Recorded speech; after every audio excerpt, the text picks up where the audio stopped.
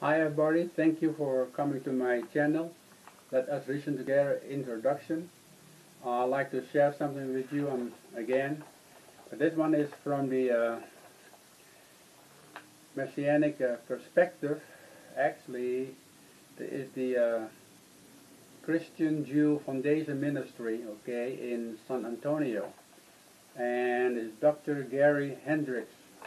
I do recommend his uh, his teaching, and like I said, I associate with different organizations, and I also, those most of the organizations I associate with, I also support them because I believe we're on the same par when it comes to theology, and so that's why I do enjoy, and I'm sharing with you right now from Gary, from the Christian Jew Ministry. I'm, known him for many, many years, so I have over here on the board it says heaven. Actually, the question is, have you ever heard the term heaven on earth? And when I read this, I said, that is different, completely different. So that's why I'm intrigued to share with you what he says, okay? So he says it's supposed to portray something perfect and idyllic, as in her new job was like heaven on earth compared to her old one. Uh, this phrase, however, is more than mere hyperbole. It is a prophetic picture of heaven's future location, a real, physical, tangible place right here on earth. When I read it, I said, on earth? I was interested about how he will come to that point. And it's always intrigued, to learn more.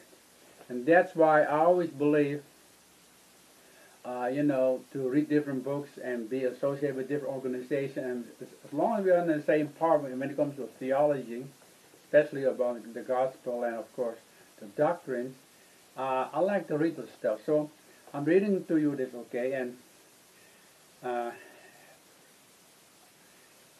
I hope some of the words he used I've never heard before, so I will say the best I know and I will spell it to you because you have to, excuse me about that.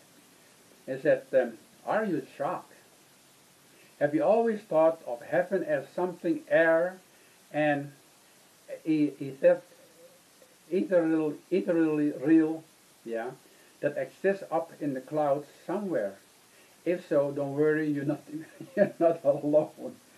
Many believers are surprised when they begin to discover these heavenly truths in God's Word. This physical world isn't evil or bad.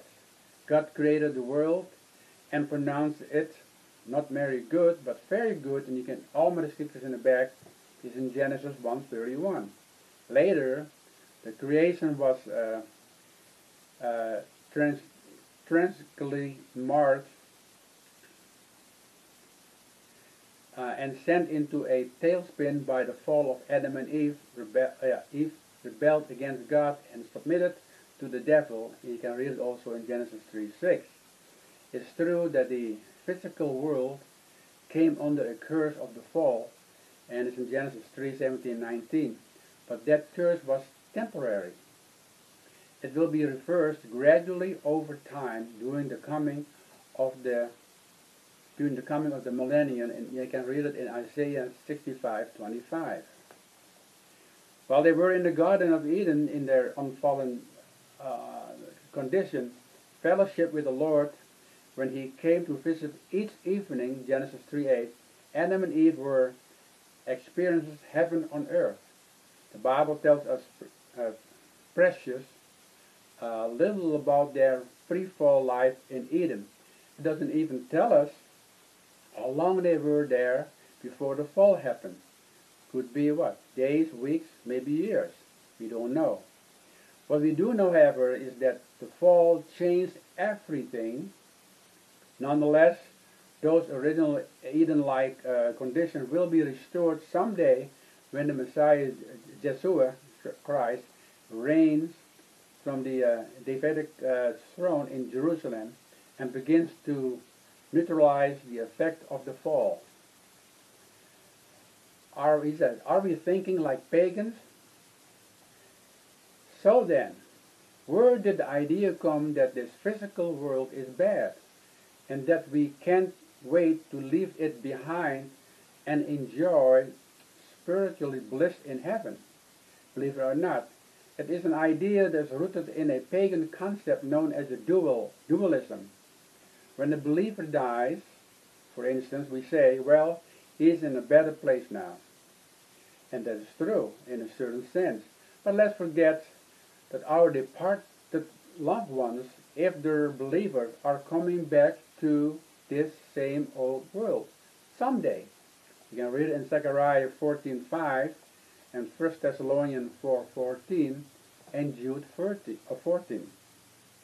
Here's how paganism has influenced our thinking about heaven. First, consider the idea that there is something evil or wrong about this physical world. So when we wait to leave it behind and graduate to a higher, more perfect spiritual plane in heaven, their thinking is misguided. In fact, it is a Christianized variant of ancient heretical Gnosticism. Gnosticism. Ancient Gnostics saw the material world as flawed and evil. To them, the non-material was preferable. They preferred it better. Okay, so by the way, Gnostics are still around to this day. They dismiss the Genesis account of creation as mythological, and they reject the historical of the fall of Adam and Eve in the Garden of Eden. The book of Genesis, however, sets the record straight and tells us that God created the cosmos and pronounced it very good, Genesis 1:31. Yet, Gnostics thumb their noses at Scripture and insist that the physical world was created flawed and imperfect. True perfection is to them is non-material. Wow. I'm learning something too, so it's good. So that's why I'm sharing with you, the beautiful part of how people with different knowledge, will share biblical speaking.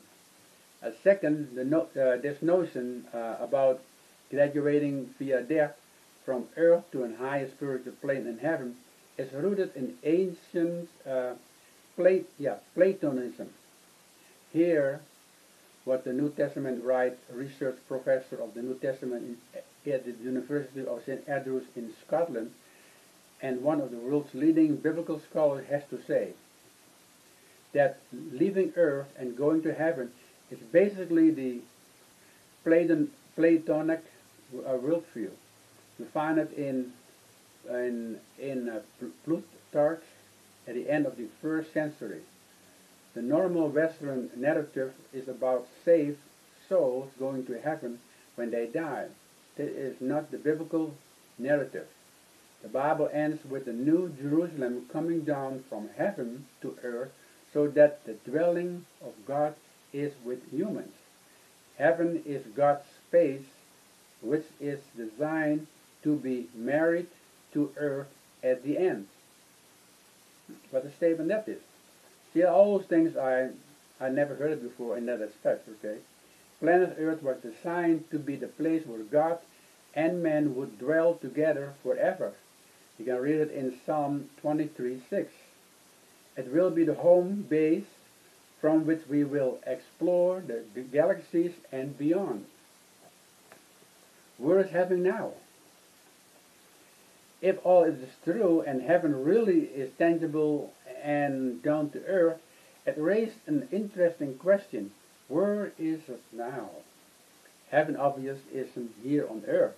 Just look around. All the pain, injustice, conflict, rampant sin, and death, and that's must become abundantly clear. It is not here. So, if heaven is supposed to be here on earth, why isn't it here now? Interesting, eh? The answer is that we are currently in a interim period between the devil's defeat at Calvary and the Messianic King's return to establish his kingdom on earth. In 1 John 3:8 says, "He who sins is of the devil, for the devil has sinned from the beginning. For this purpose the Son of God was manifested, that he might destroy the works of the devil." That is true. Okay, now let's go a little further and see where we're going over here. The manifestation of Son of God took place in Bethlehem 2,000 years ago. He was born to a young Jewish virgin named Mary and her betrothed husband Joseph. He was not a son of Adam, which would make him a sinner by virtue of his possession of the Adamic DNA, because Joseph wasn't his biological father. It's only time in history that the Adamic lineage was broken. Every other human being ever born has been a direct descendant of Adam. But Yeshua was conceived in Mary's womb by divine intervention. Now the birth of Jesus Christ was as follows. After his mother Mary was betrothed to Joseph, before they came together, she was found with child of the Holy Spirit. Matthew 1:18. So he broke down here certain things. The Messiah's first coming to deliver the fatal blow at Calvary. You can read it in 1 John 3:8. Interim period of AD 30%. The defense, I think how you pronounce it is FANGED, defense or defense, but still dangerous. Devil continued to be the prince of the power of the air. That is true. You can read it also in Ephesians 2:2 and 1 Peter 5:8. Messiah's second coming, to bind the enemy for 1,000 years. You can read it in Revelation 22, 20 verse 2. Excuse me. At the end of the millennium, Satan and his followers will be defeated and cast finally and forever into the lake of fire. And you can read it in Revelation 20, verse 14 and 15. So where is heaven? The New Jerusalem during this interim period while the devil continues to be active down here on earth? The answer is that we don't know exactly where it is. However, we can come to some sanctified guesswork. We know, for example, that at the beginning of the millennium, the New Jerusalem will come down out of heaven from God, prepared as a bride adorned for her husband. Revelation 21:2. Since it's come down from above, we can safely assume that its current location is somewhere above the earth, in outer space. It may even be in a different dimension from our own. So it would be visible from the earth, even so it wouldn't be visible from the earth, even if it was hovering overhead, like the moon, for instance, who's 235,000 miles away. Another clue may be derived from the Lord's ascension back to heaven some 40 days after his resurrection. Luke calls, "Now when he had spoken these things, while they watched, he was taken up, and the cloud received him out of their sight. And while they looked steadfastly towards heaven, as he went up, behold, two men stood by them in white apparel." So it's here read in Acts 9, Acts 1, 9 till 10. So the Lord returned to the New Jerusalem by ascending upwards and disappearing into the cloud or in a cloud. If heaven is situated in another dimension, that cloud may have been some sort of dimensional portal or doorway that facilitate travel between heaven and earth. Interestingly, the Apostle John said he received his vision of the book of Revelation through a door standing open in heaven, Revelation 4:1. Could the door have been a dimensional portal of some sort? It is a possibility, but again, we don't know for sure. Very interesting, right? So, I will read, let me see now, a little bit more. I did not write down the scripture, so you have to, because I was already full over here. Okay, walking dead. Sometimes people ask why, if the devil has been vanquished in Hebrews 2:14, he still walks around like a roaring lion and causing mischief. 1 Peter 5:8. It is a great question. Think of it like this. We're told that many predators in the wild kill their prey by a process that ends with assassination, that is, death from blood loss. The predator, if it is not in a hurry, simply bites or claws its victims and then patiently follows the bleeding animal until it finally and inevitably loses consciousness and drops over dead. During this process, the prey can do its best to evade the predator, but it is no avail. The predator is patient and knows it is only a matter of time before its next meal is served. What an analogy, eh? The fatal blow to the devil was delivered at Calvary. He is still on his feet, but he's been bleeding out for the past 2,000 years. So, his doom is inevitable. Wow. He is, in a sense, walking dead, because it's only a matter of time before he meets his final and certain demise. Do I pronounce it demise? D-E-M-I-S-E. What an analogy. Very good, okay? Restoration of all things. So then, the Bible says a millennium age is coming when the devil will confine for 1,000 years in the bottomless pit. Literally the abyss, okay? Revelation 20, verse 1 and verse 3. During this millennium, as we see earlier, the curse of the fall will be reversed. The New Testament refers to this period of renewal as the times of restoration of all things.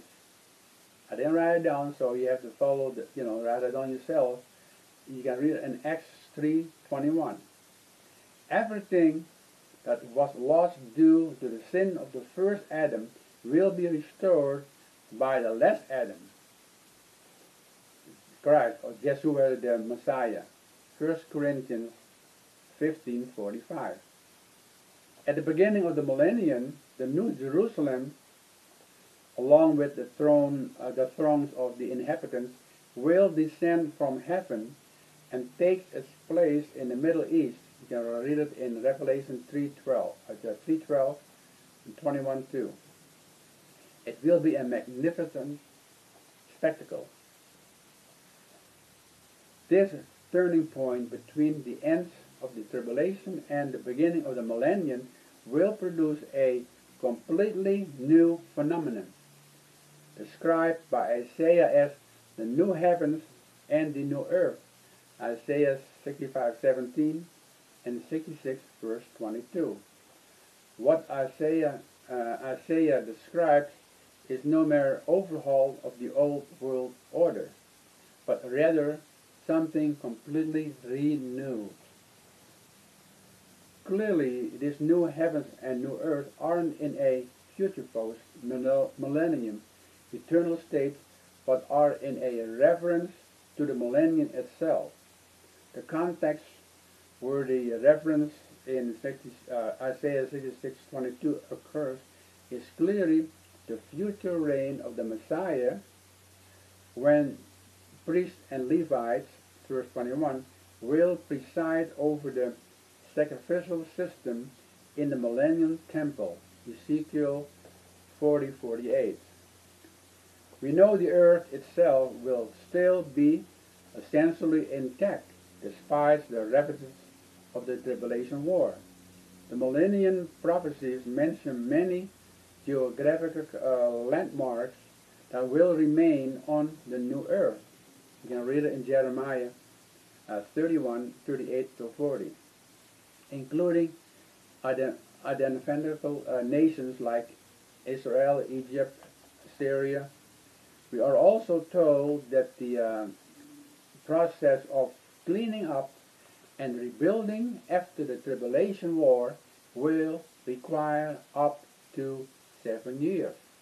Ezekiel 39:9, which takes the cleanup through the remaining of the tribulation and well into the millennium. So, now let's go over here a little further and see what he had to say. Now, does new, get this, does new means it is not the same. Does new means it is not the same. Well, let's find out. Some scholars say the Greek word for new, kainos, is K-A-I-N-O-S, as in new, heavens and earth, means the previous earth will be destroyed and a new one created. With all due respect, however, that's the reading more into the Greek than what's really there. Yes, kainos can mean something completely different and brand new, but not always. Bauer's lexicon, for example, says everything in the next world will be new, in the sense that what is old has become obsolete and should be replaced by what is new. In such a case, the new is, as a rule, superior in kind to the old. Anthony Hookman explained that kainos in this context doesn't mean the emergence of a cosmos totally other than the present one, but the creation of a universe which, though it has been gloriously renewed, stands in continuity with the present one. Wow. Elsewhere, in fact, when Paul says a believer becomes a new creation, 2 Corinthians 5:17, he used the word kainos. That surely doesn't mean we aren't ourselves anymore. In fact, that's the whole point. We are still ourselves, but by God's grace, we have been renewed from the inside out. We have new priorities, and new purpose, a new position, and a new power working in and through us. Ain't it beautiful? So, I will stop right here. I will finish next time, okay? Because, like I said, I'm running out. But it's so beautiful that through different theologians and how they, when I say theologian, they put their faith in the Word of God and explain to us from different angles the meaning of it. And it's true.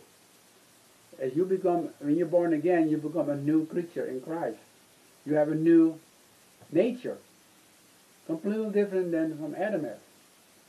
So here is the beautiful part, what he's trying to get across to us, the word new.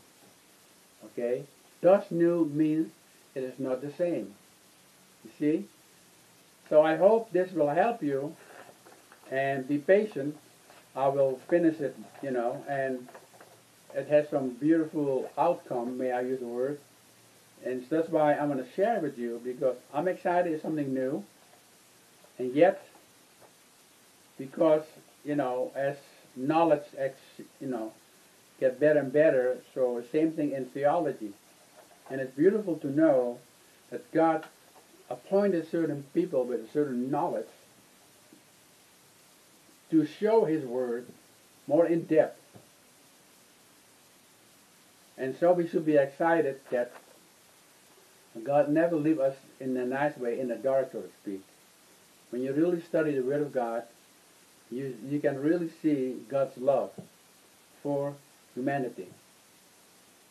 And He has a purpose. And very soon, as I told you before, the rapture will happen. Christ will come for His church first, and then He will come, and what? He will then reign, the 1,000 years on the earth, while Satan is locked up for 1,000 years. So be alert, be patient, wait, and I would say then, if you like what you got out of me, give me a thumb up. If you like to subscribe, ring the notification bell. And I will say then, until next time, God bless you. Bye-bye now.